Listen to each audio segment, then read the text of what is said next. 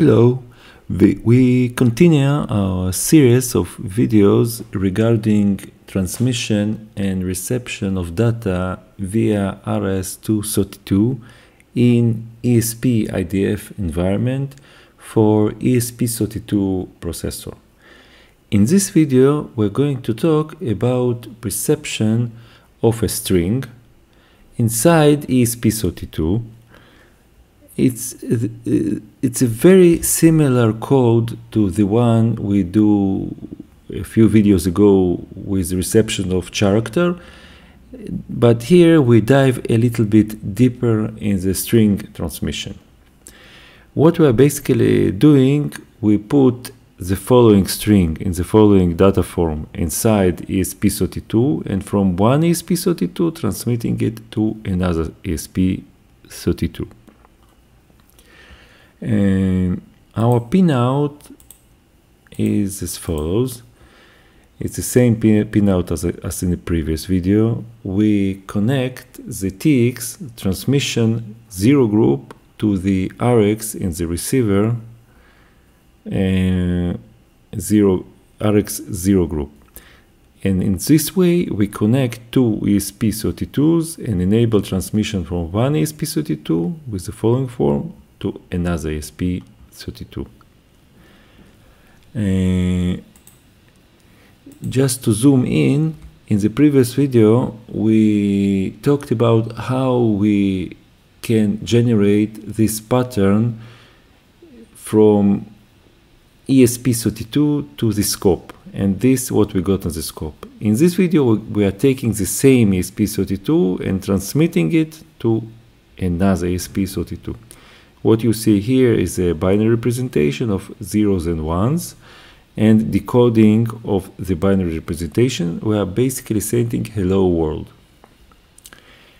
As always, we have our codes in the repository.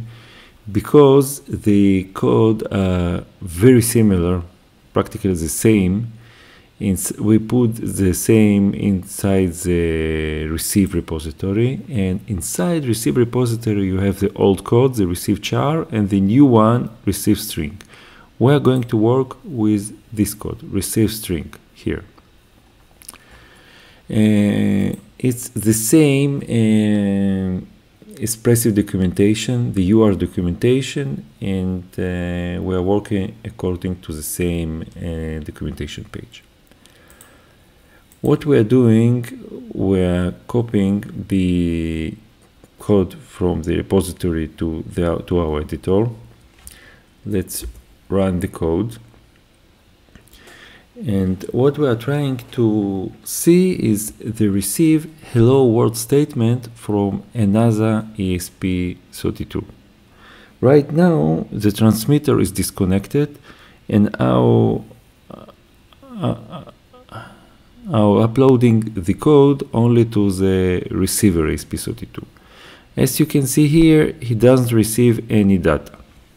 Now I will connect the other ESP32, the ESP reboots, strangely enough, and now we see the data hello world, and every 5 seconds you receive data which includes hello world.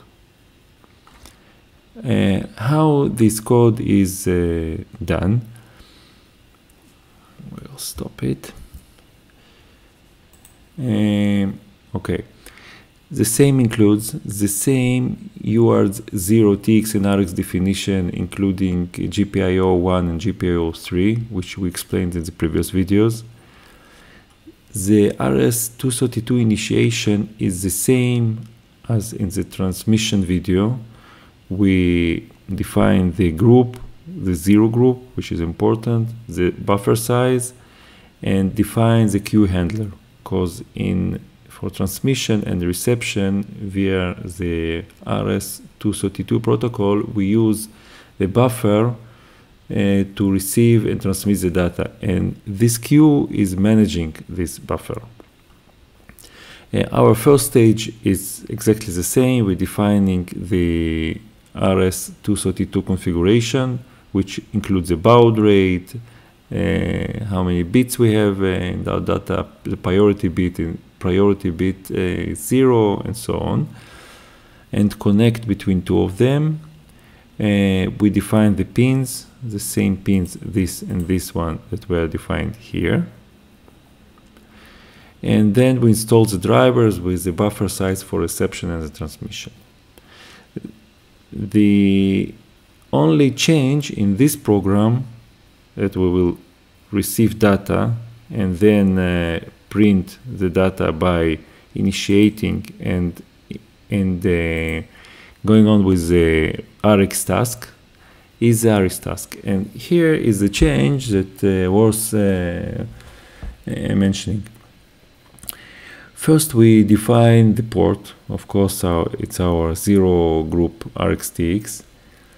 We define the length of the string variable, and we define the data buffer. Very interesting command, and here I think it's worthwhile mentioning, is get buffer data length.